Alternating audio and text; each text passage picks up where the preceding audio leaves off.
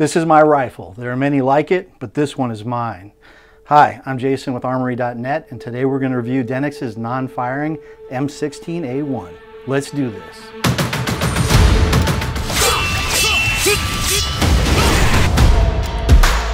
The M16A1 assault rifle is one of the most iconic military rifles of all time. It was designed by Eugene Stoner in the late 1950s and entered military service in 1964. It was a standard service rifle for U.S. troops until 1983, when it was replaced by the A2.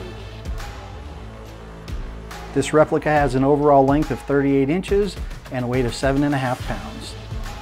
Most of this gun is made from zinc alloy, but the handguard and the stock are made from composite plastic.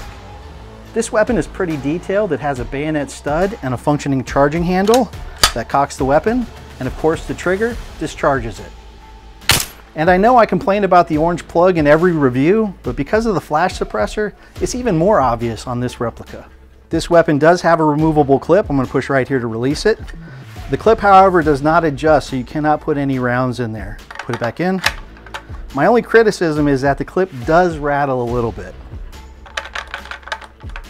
Although this is a really great looking replica, there were a few things I was a little disappointed about.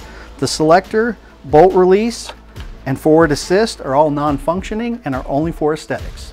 And that's my review of DENIX's non-firing M16A1. If this review was helpful, please subscribe and share below. It's very helpful for us and we appreciate it. And I do want to do a shout out for Truth Seeker. Truth Seeker, I promise I'm not going to blow your head off. But at the beginning of all my reviews, I do a famous quote. And if you email us at info@armory.net where that quote came from, you get entered into a drawing to where you could win a lot of really cool stuff. So if you need a replica, remember Armory.net, because realism matters.